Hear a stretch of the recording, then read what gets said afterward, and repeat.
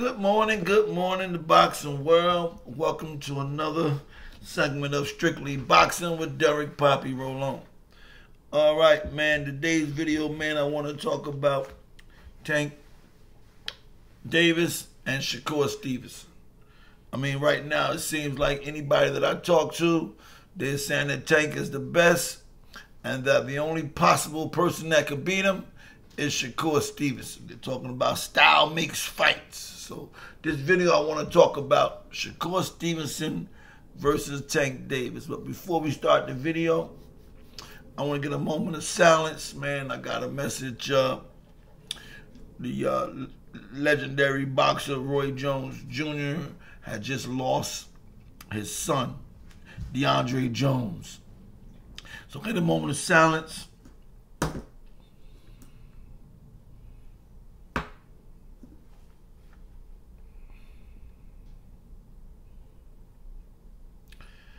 Okay, rest easy, my little bro. My condolences goes out to the family of Roy Jones Jr. That God is strengthens you in this hard time. Peace. All right, now listen, man. What I want to talk about, man, you know, Shakur has been calling out Tank for a while, man. Every time you turn the videos on, I want Tank, I want Tank. You hear Tank consistently saying, I'm going to get with you. I'm going to get with you. He coming up with this excuse, that excuse. He coming up with saying that Shakur is going to make a boring fight because he runs, or comes up with another situation saying, you know, because of the lackluster performance of Shakur's last fight, that he said Shakur got to prove himself. And I mean, I don't know. Shakur's a multiple title fights. He's world champion in 3 different weight classes. He's undefeated. He's right now he's a good draw. People are going to draw to see him. So I really don't know what is the hold up from Tank Davis. He's the A side. He's the A dude.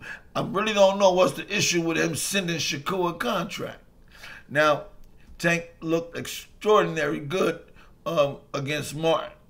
It really looks like Shakur shouldn't even want to fight him after looking at that, but Shakur's still calling him out. Shakur's still calling him out. And, you know, I mean,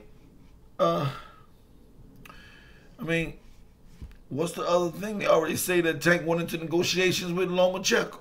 Now, Lomachenko's a good fighter.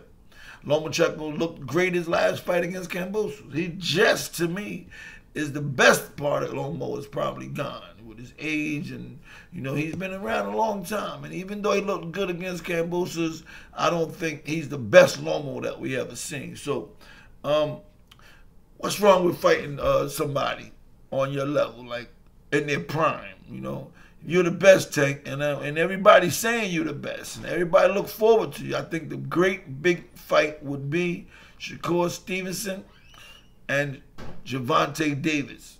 The fight need to happen. Now, I just found out that Leonard Ellaby advised, now if I'm wrong, but this is what I heard anyway, Leonard Ellaby advised Tank not to fight Shakur. And maybe that's the reason why. Maybe that's the reason why Shakur not getting it like that. So, I mean, like I said, Tank is the A side. It's on him to send the contract. That's all he got to do. But, I mean, I think Shakur's a worthy opponent. I think Shakur is a champion. What's wrong with, you know, the great thing I like about Shakur Stevenson and Gervonta Davis is that they're both 135 pounds. They're both champions. They're both undefeated.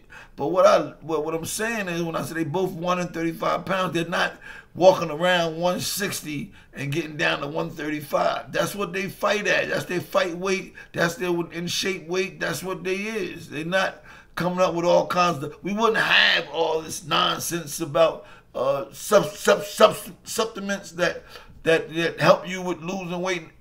They're both fighting at the weight that they are. And that's the wonderful thing about this fight. I would love to see Gervonta Tank Davis and Shakur Stevenson. That would be the fight that we need to see. Now, Shakur got a fight coming up. Shakur got a fight coming up next week, the 6th of July at the Prudential Center in Newark, New Jersey. He's going up against a guy, Artem Huratunyan, and he's 12-1. He's got 7 knockouts. He's fighting for Shakur Stevenson WBC lightweight title. Artem is not a easy opponent. He looked good against Frank Martin. That's his only loss against Frank Martin. He looked good against Frank Martin. It was a close decision. I think Artem caught him in the 12th round with a nice body shot, took him down to one knee, and that probably edged the decision over for him. Artem is he's a bronze medal Olympian in the German, represented Germany in 2016 Olympics, and he's only lost against Frank Martin as a professional. All right, so what's the issue? What's the issue? Why Gervonta should be more like, okay, let me see how you look your next fight against Artem. And then if you look good against Artem, then me and you can go. It's kind of weird to me that Tank is already going into negotiations without at least waiting to see what Shakur looked like. He already not interested in fighting Shakur. Now, if this was going down to anybody else, any other fighter was doing this type of thing, of course the fans would say they ducking him.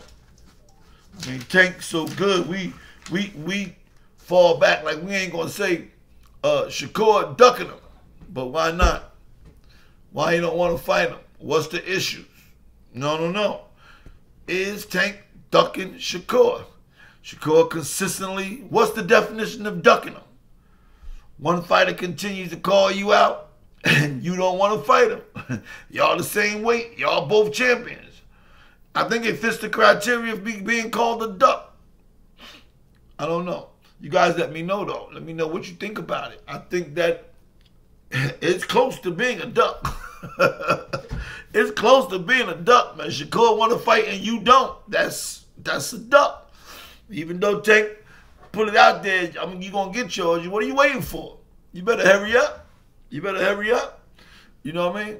All right, man, listen, man, let me know what you think about that, man. Is Shakur Stevenson the only fighter, as some people were saying, that has the style to beat Tank? Or as anyone can beat him? Is Shakur the only one possibly that can beat him? Let me know if you think Shakur can beat him. Let me know if you think Tank is unstoppable. If you think there's no one that can beat him. He looked really good against Martin.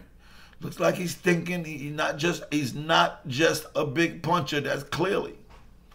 But what I'm going to tell you, though, what I think that gives Shakur an edge, or what makes Shakur stand alone from the other fighters that Tank has fought, even though they had the game plan to go in there and move and box and stay away from the power, with the pressure that Tank puts on, they begin the opponent starts to get exhausted, and they can't do that for 12 rounds. So eventually, Tank is able to trap him and stop him.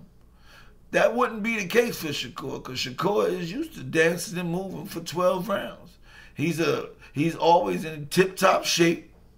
And I think the surprise that the people don't know is that speed, man, is power. And Shakur got more power than you think.